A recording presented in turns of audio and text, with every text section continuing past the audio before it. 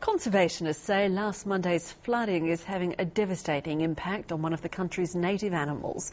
A small army of volunteers is doing what it can to prevent entire populations of southern hairy-nosed wombats from being wiped out.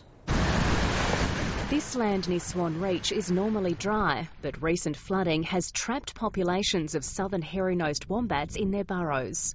You can see just here under the water that there's burrow systems that are still obviously covered. It's long been a wombat habitat, but over the past few days, conservationist Bridget Stevens says her team has pulled out at least 60 dead animals from the water, and she believes hundreds more have been killed.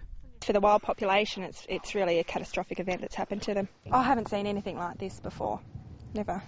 Volunteers are doing what they can to dig collapsed dirt from the entrance of the burrows and pump water out. So if we can try and free some of that water out of there, hopefully there'll be some air pockets that the wombats will at least get oxygen and have the potential of being able to get out of the burrows. The rescue effort is being made all the more difficult in areas like this where the water hasn't receded since Monday's flooding. It means rescuers can't get to the burrows as there's simply too much water to pump away. Rangers from the Department of Environment and Natural Resources have checked burrows near Blanchetown. They believe wombats living in this area are not affected as they are on higher ground.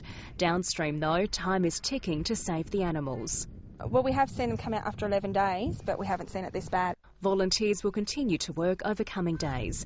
Emma Rebelato, ABC News, Swan Reach.